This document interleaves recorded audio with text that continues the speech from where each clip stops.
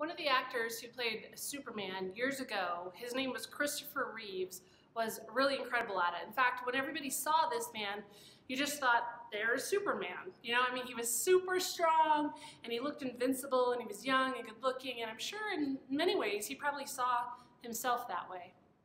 But then there was this terrible equestrian accident where he fell head first off of a horse, and he actually resulted in a surgery where they had to reattach his head to his body. It was so tragic. He was paralyzed completely, and such a radical shift in sort of his abilities really depressed Christopher Reeves to the point where he wanted to end his life. And at one point he shared that with his wife, and she looked at him and she uttered these words, "You're still you, and I love you."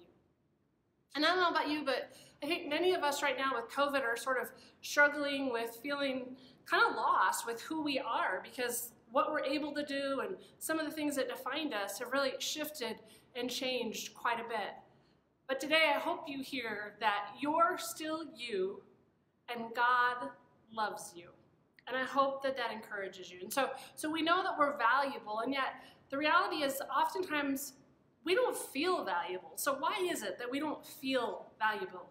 Maybe it's the culture we live in, or maybe your family, or maybe you've been given some sort of harsh labels throughout your life that you just can't quite seem to shake.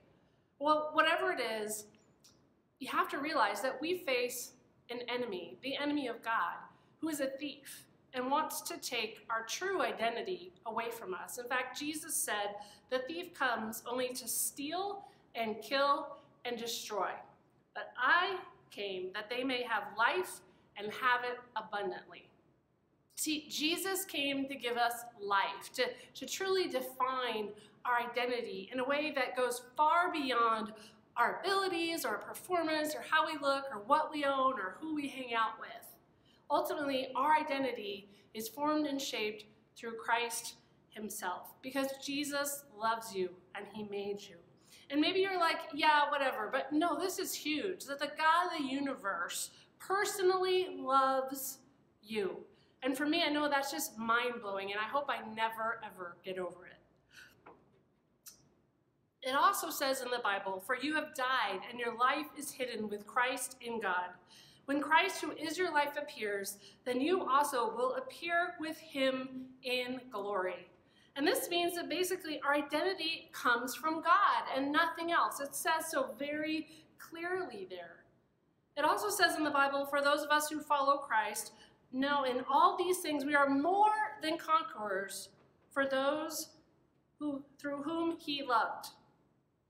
For I am sure that neither death nor life, nor angels nor rulers, nor things present, nor things to come, nor powers, nor height, nor depth, nor anything else in all creation will be able to separate us from the love of God in Christ Jesus our Lord. What a powerful reminder for us today, right?